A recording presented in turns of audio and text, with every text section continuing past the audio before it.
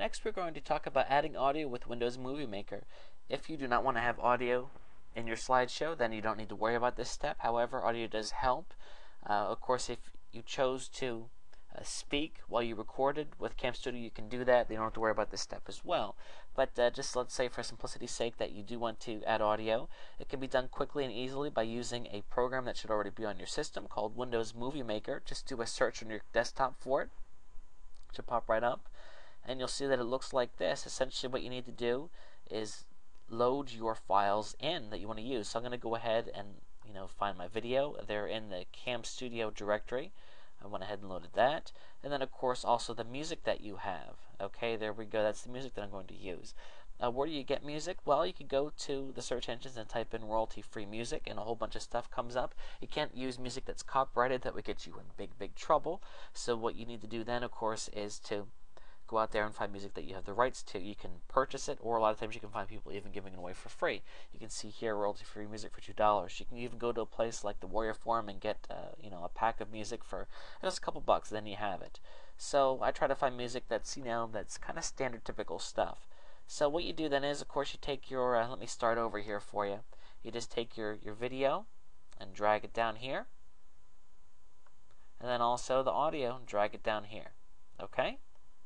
And there you go, and you can see here that, of course, my audio track is a lot longer than my video track, so I need to go ahead and trim this down because we don't want the video to stop and then the audio not to stop.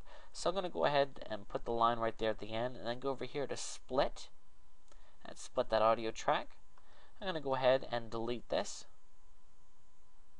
Let's go ahead and cut it, and there we go. Now, my track should be down to 15 seconds. And of course, obviously, hopefully your video is a lot longer than that. This is just an example. Okay, that's it then. Then we can go ahead and create this. Publish movie. Publish it for, let's see here.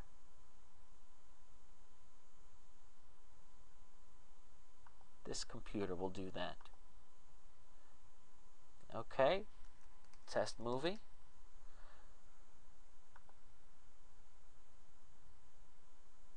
Okay, this is going to create a WMV file, which should be fine to upload to YouTube.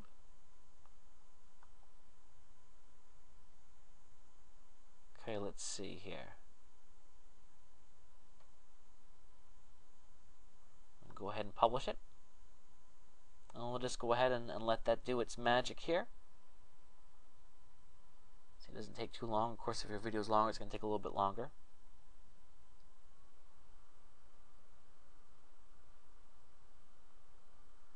Okay, here we go. And there we go. Play the movie when I finish. Okay, there we go. There we have our movie. Now it's time to talk about what we're going to do with that movie, of course, and how we can start uploading it to the other video sites.